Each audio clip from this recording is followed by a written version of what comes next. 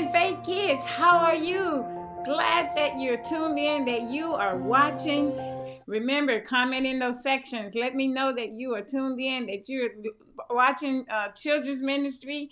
I miss you. I miss you. So we're going to get ready to get into the word on today. You know what we're going to be doing. Get your Bibles, get your tablets, get your phones, whatever you have your Bible on. And so let's get into the word of God. And we're going to be in 2 Corinthians on this day. And as you're getting your Bibles, I will pray. Heavenly Father, we come just to thank you again for this day. We thank you, God, that you are Lord over our lives.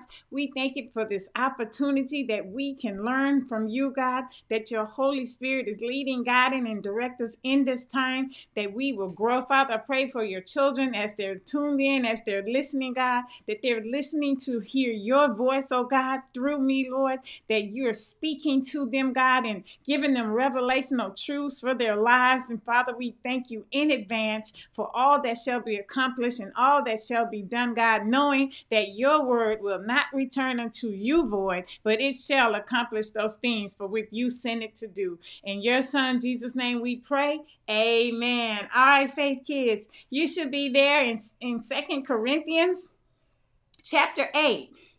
And our memory verse for this week is going to be in 2 Corinthians, and it's going to be verse number 12. So let's start there with verse number 12 in our memory verse. And it reads, "Whatever you give is acceptable if you give it eagerly, and give according to what you have, not what you don't have." So it's saying a lot in this verse. And as you just read it along with me, Faith Kids, think about what is it saying. Let the Holy Spirit talk to you, speak to you right now on what this verse is saying to you. And we'll do a quick review. On last week, we talked about what does God like? Faith Kids, what does God like? He loves a cheerful giver. So we talked about being a cheerful giver, that when we're giving up our time, our talents, when we're giving up our money to God, for the kingdom, that he wants us to give happily, cheerful. Don't be mad because we're giving. Don't be upset. So it's all about our attitude when we give. Just like we do not want people who give us things grudgingly, right? Just like, oh, I'm going to give it to you, but I don't want to. No, that's not a good thing, right, Faith Kids? So even with God, when we're giving to him, when we're giving our tithes and our offerings, we want to give it cheerfully, knowing that God is our God and he's our Lord and he does all for us. So we're giving to show that we love him, that we trust him. So that's why we're giving, and we want to be a cheerful giver. So on this week, in this verse, it's telling us that when you're giving, how are you supposed to be giving in this way? Again, it tells us, read verse 12 again in our memory verse. And of course, this is your verse for the week, Faith Kids. Focus on it, read over it during the week. It says that we're to be give eagerly. We are to be with willingness. We ought to be willing, our willingness to give. And of course, it goes back to our attitude, our motive in giving and why we're giving. So it tells us in this verse, whatever you give is acceptable. So whatever you give to God, it's acceptable. So if you give it eagerly and give according to what you have and not according to what you don't have. And so that is going to be our focus in today's topic, that when we're giving, my gift matters. That's what we're going to talk about today. Say it with me, Faith Kids. My gift matters. Your gift matters to God, no matter what it is, no matter how big. So a lot of times we think, oh, I got to give so much. And no matter what it is, how big, how small, or whatever, if we're giving it eagerly or willingly with the right motive, with the right mindset, that we're giving because we're pleasing God, because he loves us, because he says give, and because it helps when we give to the church, or when we give to others, it helps them. So that's how we are to give. And just like the story tells us in Mark about the widow woman who gave her last 2 pennies. Now, there was other people who was giving numerous amounts of money, but they were just giving because they had it. And it wasn't because they was giving it, oh, I have this and I want to give it to God. No, they were just giving it because, okay, well, since I got this to say that, oh, I'm giving it, so look at me, how much I'm giving. But this lady, the widow woman, she gave all that she had. 2 pennies. And you might think, oh, that wasn't nothing. No, it was all that she had. It was a lot to her. So you want to know that when you're giving, Faith Kids, you give to God. And it doesn't matter how big, how small, but your gift matters to the Lord. And it matters on how we give. So let's go into continuing our scriptures in 2 Corinthians. Let's back up to verse number 3. And it reads, "For I can testify that they gave not only what they could afford, but far more. And they did it of their own free will." So Paul is talking to the church in Corinthians and that they were giving, and he was saying you were giving generously. And he wants them to go back doing that. So they begged us again and again for the privilege of sharing in the gift for the believers in Jerusalem. They even did more than we had hoped for their first action was to give themselves to the Lord and to us, just as God wanted them to do. So they're talking about the church is giving, and they're just, all coming together. They're giving up their time. They're giving their money. They're giving up all their resources. In that time, they had cattle. They had, all the agricultural things. So they're giving all of these things to help. In verse number 6, it says, "So we have urged Titus, who encouraged your giving in the first place, to return to you and encourage you to finish this ministry of giving." So evidently they had stopped.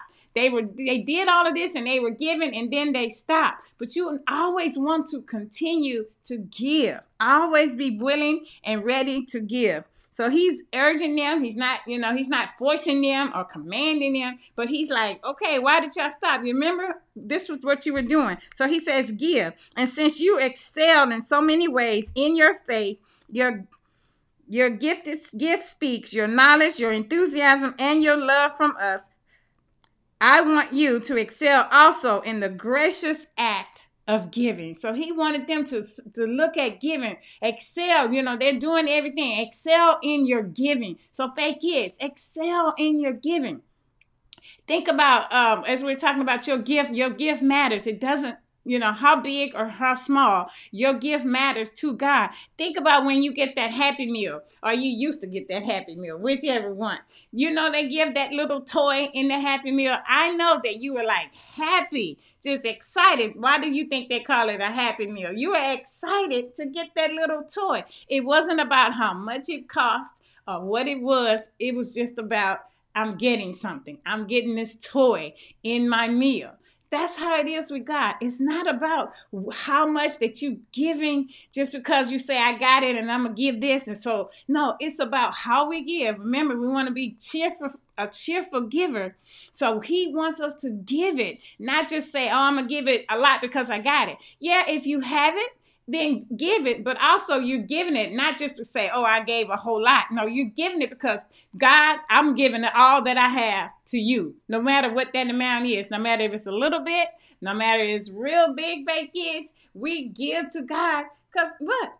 He gave to us. He's our God, and it expresses how we love him, expresses how we trust him, and also, as Pastor Stan is teaching, there's a special blessing, Faith Kids, that when we give to the kingdom of God, God blesses us tremendously. There is just a special blessing just because we give unto God.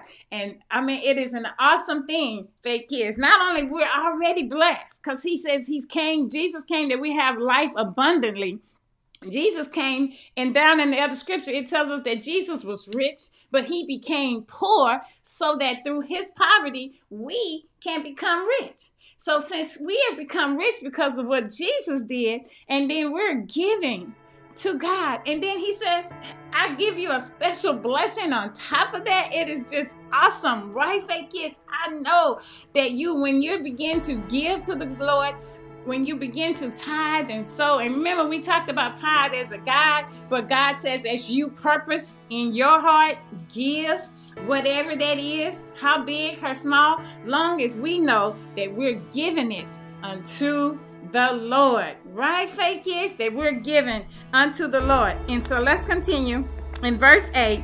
I am not commanding you to do this, but I am testing now genuine your love is by comparing it with the eagerness of the other churches. You know the generous grace of our Lord Jesus Christ, though he was rich, yet for our sakes, we talked about that, he became poor, so that by his poverty he made us to be rich. Again, Faith Kids, Jesus was rich, he became poverty just for us so that we can become rich. And then we give unto the Lord. So Faith Kids, remember, your gift matters to God. No matter how big, no matter how small, how in between, we're giving cheerfully, and long as we give, that's all. And when we do that, we receive such great blessings from God. So Faith Kids, hope you understand the message on today. Remember, go through your memory verse on this week, 2 Corinthians chapter 8, verse number 12. Read it throughout the week. Allow that Holy Spirit to lead you and bring revelation of truth to what that verse means to you. Because you know, God speaks to you, Faith Kids, and because you are his sheep, you are his children, you hear his voice, Faith Kids. I will see you, well, not see you, but on next week. Tune in on next week and we'll continue talking about this.